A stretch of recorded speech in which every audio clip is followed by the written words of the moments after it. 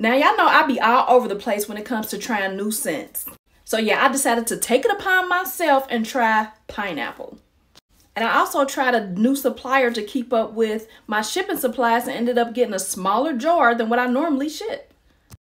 So needless to say, I created pineapple this morning and I do not care for it at all. It is too lightweight and it doesn't seem like it's going to be long lasting. Not to mention the jar sizes are a tad bit smaller than what I normally ship.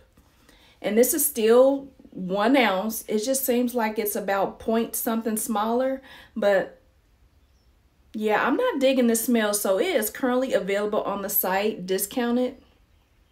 This is what it looks like. So this is pineapple. And like I said, I don't smell it. I don't smell it at all. As you can see, there is a slight difference in the size. These are both supposed to be 1 ounces, but as you can see, this is our normal 1 ounce over here. And this is the ones that I just got in the mail through a new vendor or supplier, so I won't be ordering.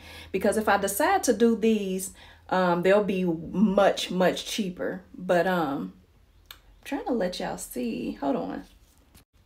Give me 1 second. I'm going to turn this light down some, see if y'all can see better. Okay, that's a lot better.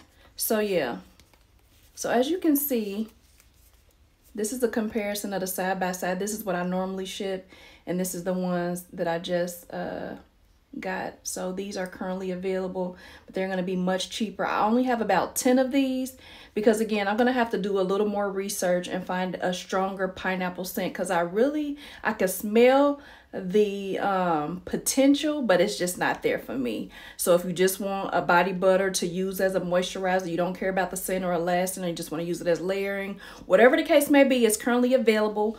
No code is needed. And yeah, click the card down below. Oh no, you won't be clicking the card down below, but I'll see you guys in the next video.